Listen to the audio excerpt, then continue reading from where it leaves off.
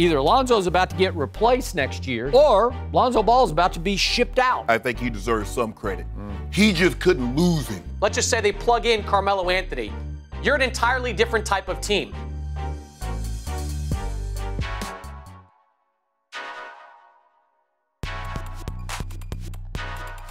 There will be a lot of people, if there aren't already on the internet, trying to claim that they knew the whole time, that they predicted, and maybe they did.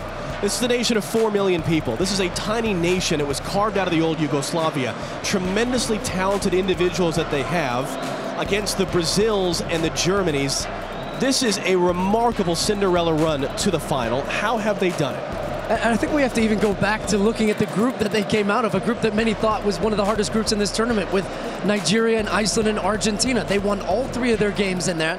They've had a couple games in extra time. They've had penalty kicks. Whatever you want to say about this team, they have a will and a desire to win unlike any other. But the way that they have rallied together and fought moments and going down a goal here in the semifinal tonight, it's incredible, and Zlatko Dalic deserves a ton of credit. This is a coach that took over at the end of qualifying.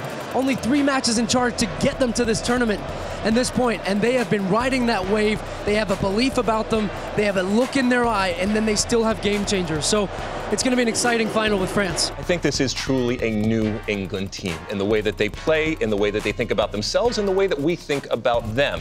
And while it may not be coming home, this team is coming home winners. They have ultimately changed the culture, and they have changed the perception, and they have changed the future. And not just the perception externally about how we see them, but how they see themselves. This is a wonderfully young team, an attractive team, an evolving team with a wonderful coach here.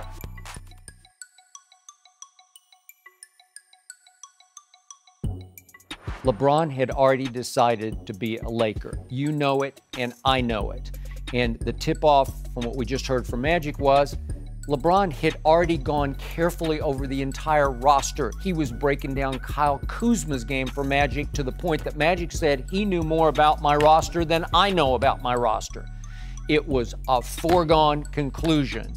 It was a formality of a meeting. He could have easily lost him. He could have said, well, you know, Bron, I just, you know, I don't think you're going to be the same player this year, and we want this and that other. He's like, nah, I want what you want. I want championships. You're the best player in the world. I'm going to do everything that's in my power to surround you with guys that I know that you need and you want and can help you compete. If you were basing it on basketball, your last 4 years trying to win championships, the Lakers shouldn't be in the conversation because they don't have that team put together. But nobody thought it was about his kid and he just wants to live in LA, and that's what it's more about, because you don't see LeBron come into a situation blindly going, well, I hope they'll get the other pieces. The pieces always are usually in part. I do think there's something to be said about Magic Johnson's. If you've ever been in a room with Magic, there is something there that is not common among. I love R.C. Buford. I like Daryl Morey. I like Mitch Kupchak. There's a lot of, there's a lot of good GMs. But, Danny played the game. Magic played it at a ridiculous level. I think it matters. We all know one of the biggest reasons why LeBron's in LA is to advance his post-playing interest. He's got his social media platform. He's got his movie studio. He wants to be in the acting game, I'm sure, to some degree still. LA presents him with so many opportunities. And Magic Johnson, as you were alluding to earlier, he has built as good a post-playing career empire as any athlete in modern sports, in today's modern sports age. So I think that's a huge part of it.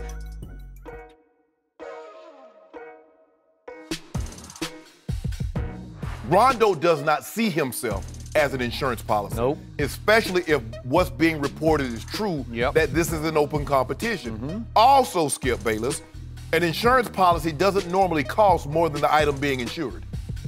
You get car insurance, it doesn't cost you, the insurance is not as much as the car is valued at. Rondo, $9 million. Right, $9 million. Yep. So what does that tell you? I told you that one of two things was about to happen. Either Lonzo's about to get replaced next year, he's about to get put on ice for a year, again, Rondo's just on a one-year deal, just to see if Rondo and LeBron can click a little bit and take them up a level as veterans, or Lonzo Ball's about to be shipped out. He's about to be part of the big Kawhi deal or whatever deal, it's a three-way deal. I don't know, whatever it might be. It just felt like he was on the front burner to be traded. And you know what? Maybe he still is. We know what LeBron is about, right? LeBron is not about kids. LeBron is about people who can get the job done. Proven commodity. Exactly. So I think that this could potentially be a big problem, especially if Lonzo doesn't play well. And if Lonzo doesn't do the things that he needs to do to stay out there, you have a guy who can definitely go out there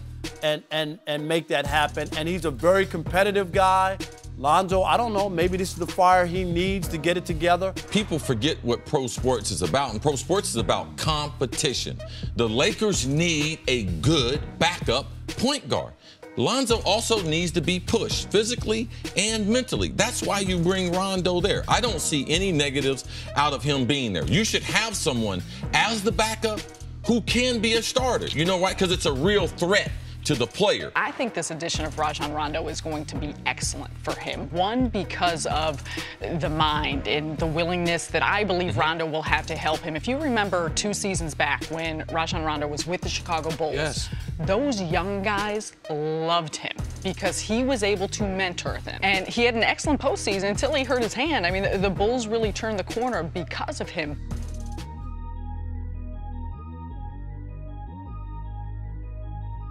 I think there are 2 teams that can win the title next year. I predict the Celtics beat the Warriors, who face some real fatigue over time. That would be an upset, but I think there's only 2 teams that can win it. I do not believe Houston, losing Trevor Ariza and Luke on the wings, are the same defense. Chris Paul is getting older. I think they're going to overpay for Clint Capella, who gets marginalized against really good teams that can shoot. I think, and this happens in sports a lot, Chris, we don't see the Patriots very much. What we see is the 49ers with Harbaugh. Really good and disappeared. Last season, they were a top 10 defense, and a big part of that, Trevor Ariza, Luke Mbah-a-Moute, those guys were great on the perimeter. They were versatile. They allowed them to switch a lot. They were a modern defense last year. You lose those 2 guys, and for the sake of argument, let's just say they plug in Carmelo Anthony. You're an entirely different type of team. Maybe you're a little bit more offensively explosive, but you probably go from 7th or 8th defensively to somewhere in the high teens defensively. Everyone's in this big 3 thing. We got to get 3 stars. That's not available everywhere. So now you got to throw in some stuff. You got to throw in a center, which OKC has done with Paul George. Let's go Russell and Stephen. He's our 3rd. And there's other teams that have had to do the same because there's only one Clay, Steph, and KD, Draymond. So everyone else has to throw their version of it, and typically you're coming up with a player like Capella as your 3rd star.